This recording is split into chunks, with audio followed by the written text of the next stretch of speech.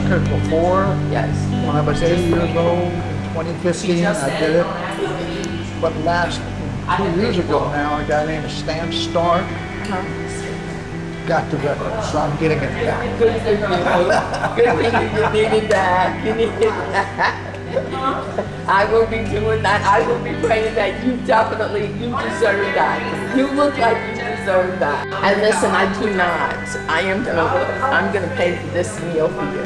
This one's on me, so you take that with a little bit of grace today and know that I'm behind you, I promise you. There has been so many stories.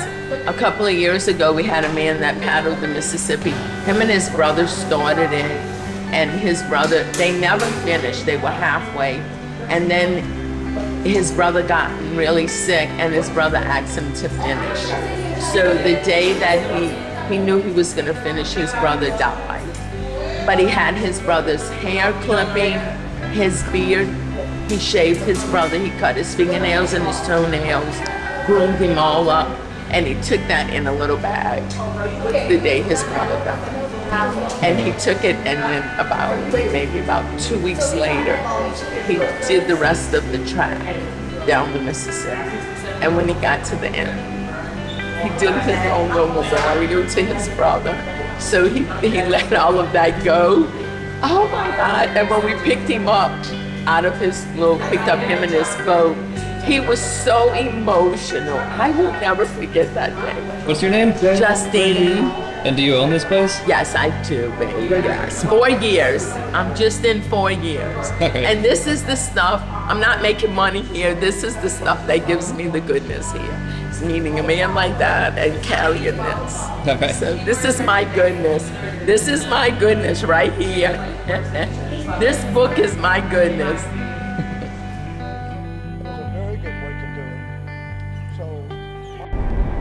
We're getting a little adventurous. Yeah, it is. Going to the southernmost point in Louisiana. Here. Holy catfish. Whoa, that went down pretty deep. Yeah, that was a little deeper on that side.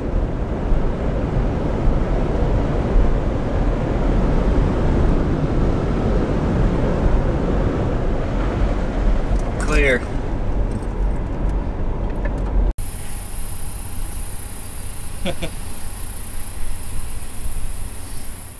What I'm doing today is I'm going to be spending the day, most of it, in Venice, just walking around alone and just taking turns and hitchhiking if I need be between things, and just letting the whole atmosphere sink in, because this is a very, very important point for a source to sea paddler on the Mississippi River. This is their last contact with humanity, Venice is. Once they leave here for the next 22 miles, there is nothing but an occasional boat that goes by.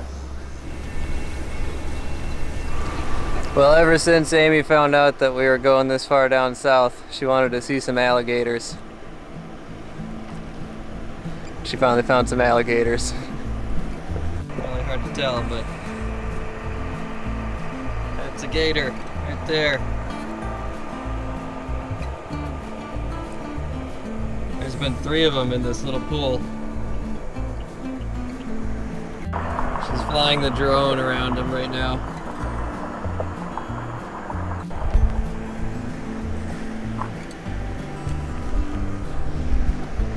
After we dropped Dale off to have his alone time, we went back to the hotel for a little bit, and now we're back out here for the sunset.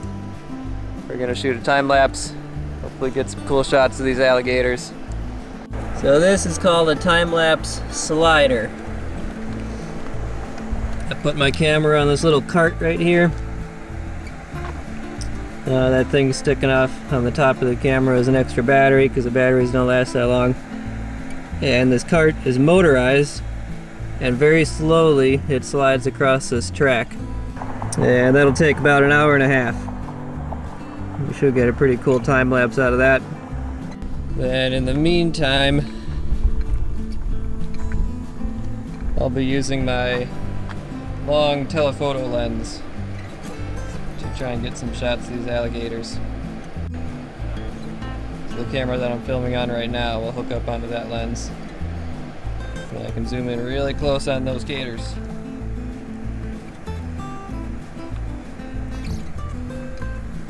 Oh, he must be right here.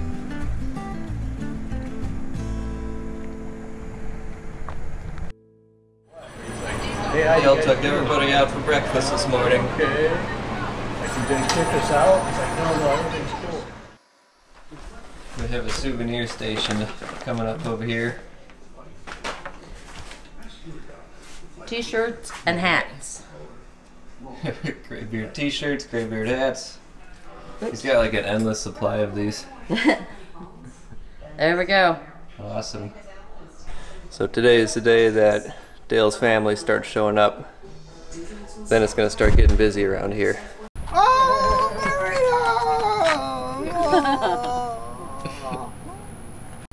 This is really hard All right. to get him here. Yeah, where are you guys all coming from? Ohio. Hey, to get a Philippine squat classification, you got to great feet. Yeah, dude, it's like And, yeah, 30 years old. you got it. Yeah. That's older. I couldn't hold this for a long time. I like how This is what they call a red drum, or redfish.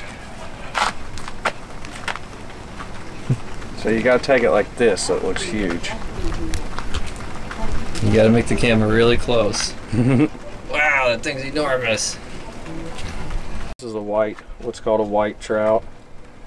And these are small ones. I thought we might catch more, but look at those little vampire teeth wow. right there. Get that on film.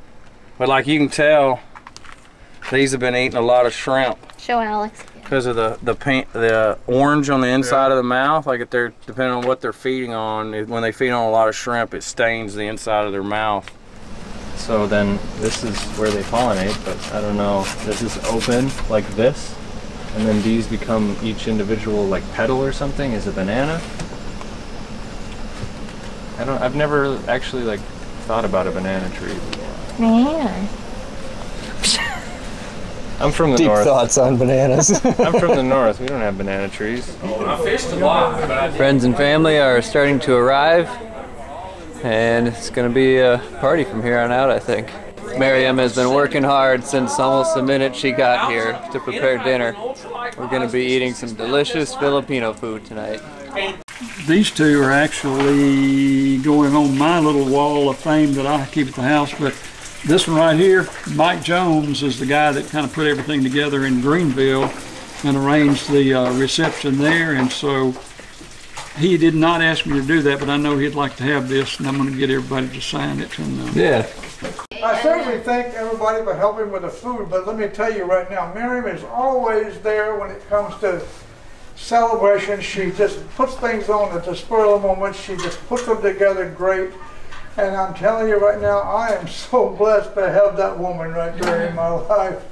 Thank you, Miriam. You are God.